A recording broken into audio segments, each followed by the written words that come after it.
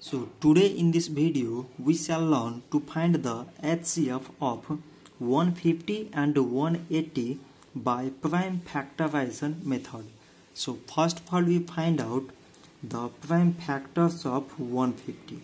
So it is 2 times 75 mean 150, 3 times 25 mean 75, 5 times 5 mean 25 and 5 times 1 mean 5.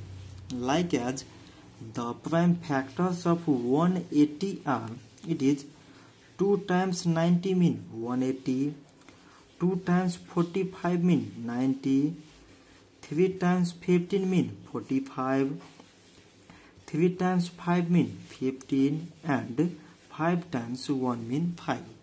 So from these prime factors we can write 150 is equal to, from this part it is 2 times 3 times 5 times 5, and 180 is equal to, from this part it is 2 times 2 times 3 times 3 times 5.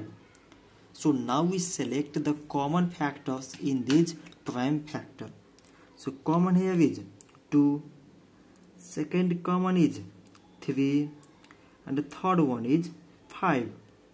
So its HCF is equal to product of common factors, and common we have are 2, 3 and 5.